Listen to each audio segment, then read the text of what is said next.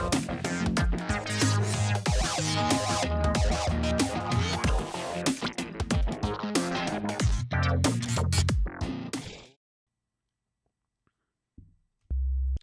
guys, in this tutorial I am going to show you how to recklessly abuse the operator matrix combined with the Easy Morph pad to not spend a lot of time in FM8 and get a really cool sound. Hopefully a really cool sound. So you start with a preset, whatever preset you like. That's cool, Bellmaker. Bellmaker sounds good. The next thing you do is go to Easy Morph. And it looks like they already have some modulation written into the Bellmaker patch.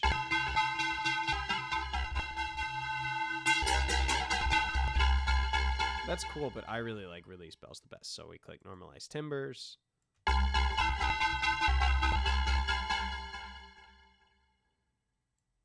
Draw these down.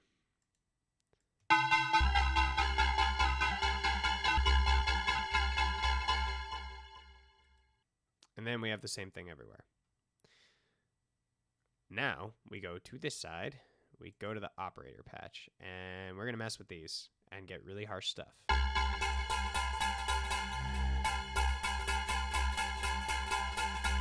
Use your ear. Stuff will sound interesting. Don't worry if it's too chaotic. That's part of the beast with FM synthesis.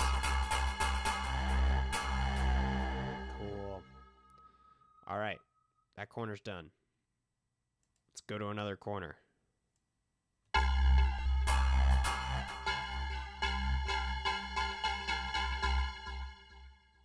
Back to the operator. Let's mess with waveforms. Random. Seriously, just random. Going for speed. Move forward. This with the amounts. That's something I would modulate my DAW.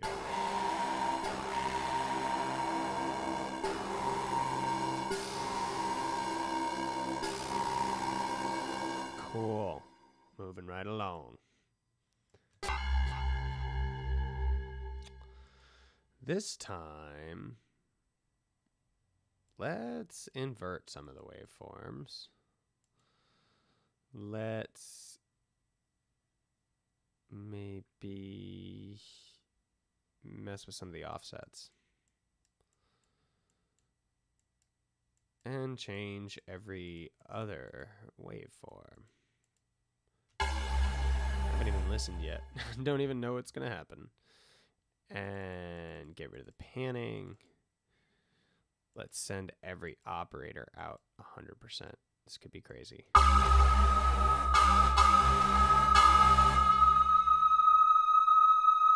What's sustaining? Alright, A is problematic here to be sent out 100%. We'll just get rid of them. And let's send A into a bunch of stuff. And circle the feedback loop. Cool.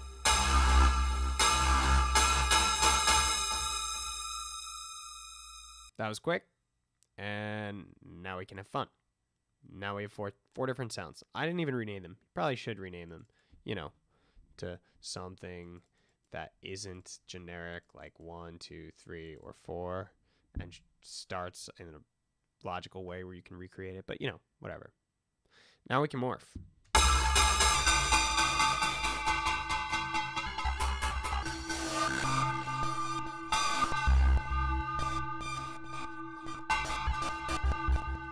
But I find that when I do it with my mouse, I don't know, it just doesn't sound good.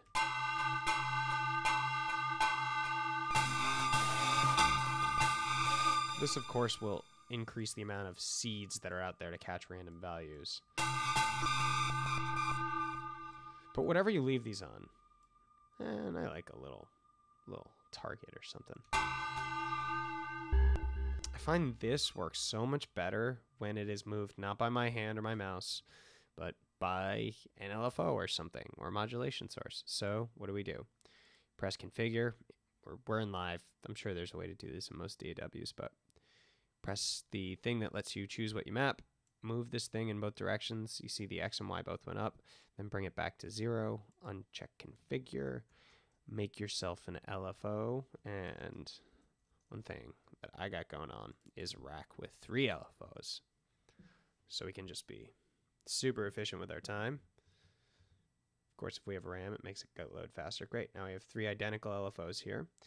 And let's map 1 to morph X. Oops. Map 1 to morph X. Map 1 to morph Y. And press the play button. That triggers our LFO. We are not making sound because we're not playing any notes. I am not yet playing notes because I want to make some interesting movement. I want to think about the movement here. We're saving this LFO for something else. So as I raise the depth, it's going to spread out more. Maybe if I change and offset the rate of these, it creates a cool little pattern.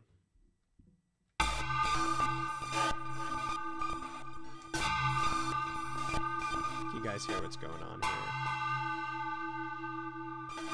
Use offset to move it around.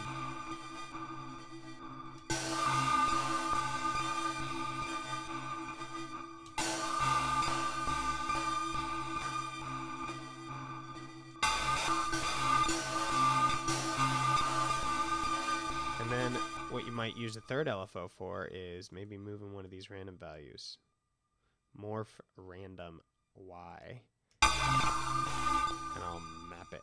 Yeah. And I'll make it fast. Or no, that's slow. Make it fast. Bring it down.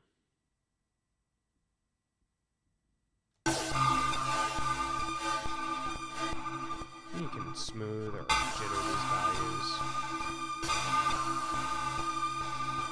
And just change the offset to sort of move where the movement's happening.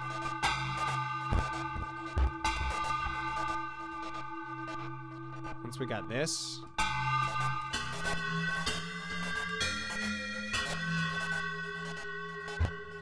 and maybe we just like the movement. We don't even like the patch. That's when we can go to another patch. And it continues the movement.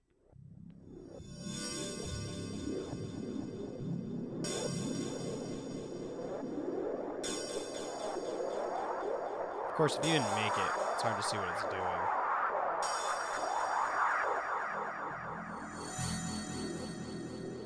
You can always turn off the LFO to see what it's doing.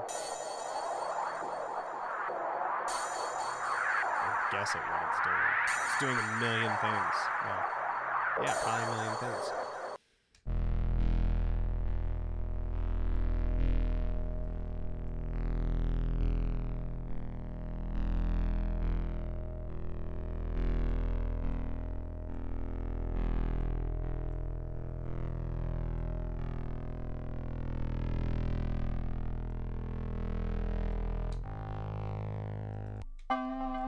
Let's see if I have any of my own patches with some big movement here now that we got this whole interesting routing going on.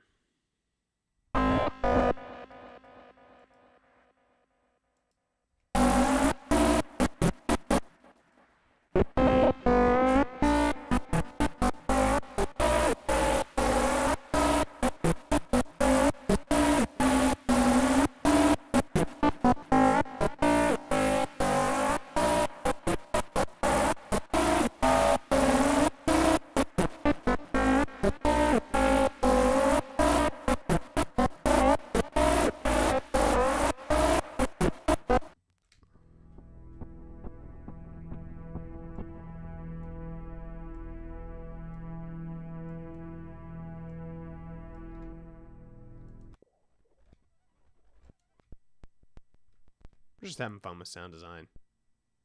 Because it's supposed to be fun.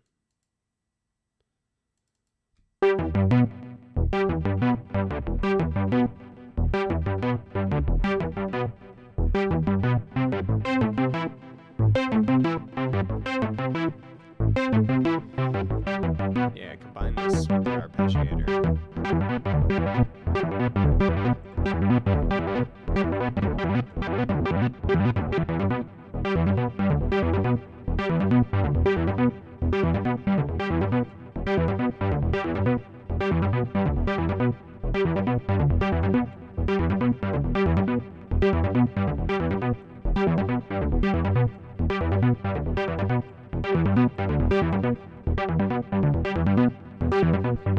One really slow, really fast.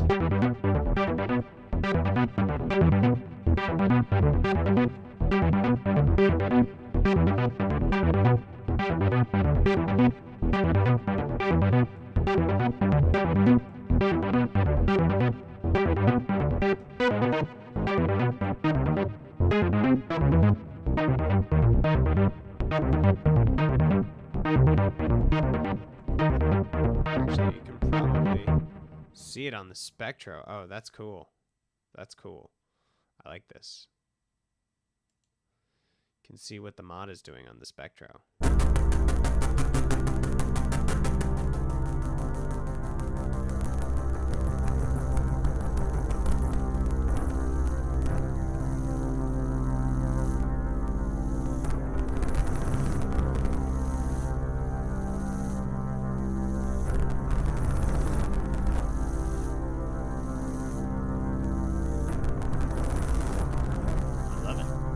So dramatic.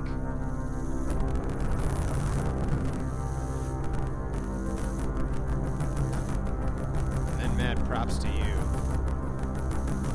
if you assign more LFOs to these parameters.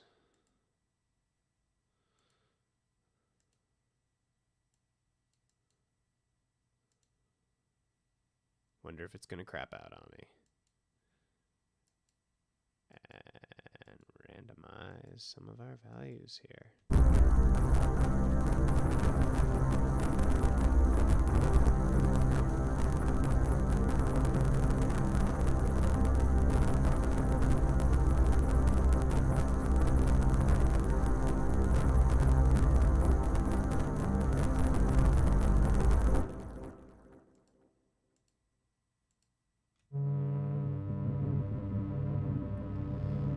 This is good for creating bugged out music.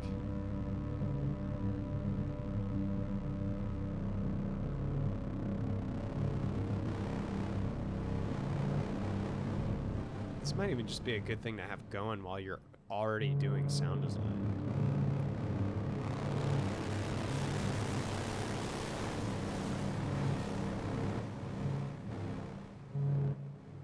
Of course, the right way to do this is to just capture all of this stuff. So you don't really even have to do your sound design, like program it all out in a whole sequence. You can just sort of go to audio preferences, record warp launch, or no, yeah, record warp launch and take off exclusive from ARM. You can arm your MIDI track and your resampling track. Just press record. Go for it. See how we're capturing the audio now? Now we can just like get that movement going, do some weird sound design.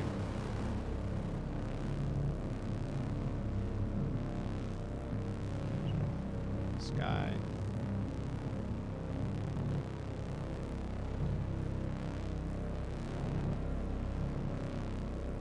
You go to filter.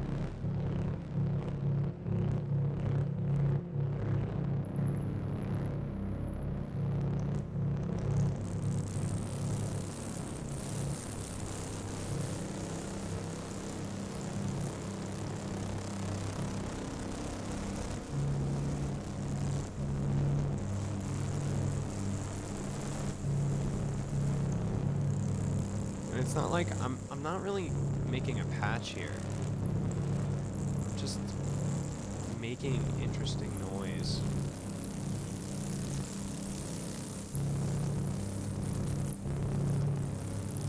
Now, you can make yourself crazy doing this. You really don't need too much. Probably recorded too much there. Then it's like we're done. We don't even need this crazy weird preset with this crazy movement, 6 LFOs that we made. We just delete it. We watch our project resources go back down. And then we work with this piece of audio that's complex because it's got all this crazy modulation in it. I hope you've learned something today. Thanks for watching.